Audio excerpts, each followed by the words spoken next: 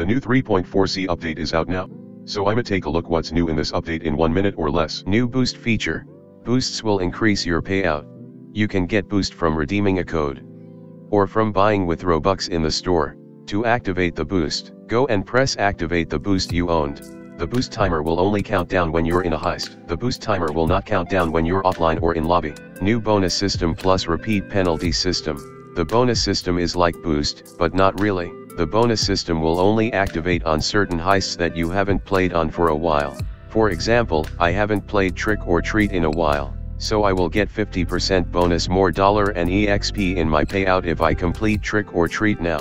And the repeat penalty system. The repeat penalty system will only given when you played the same heist way too many times. For example, I finished nightclub for like 10 times, I will get a penalty. And so this repeat penalty system will make grinding more harder. And that's the end of this video. Bye.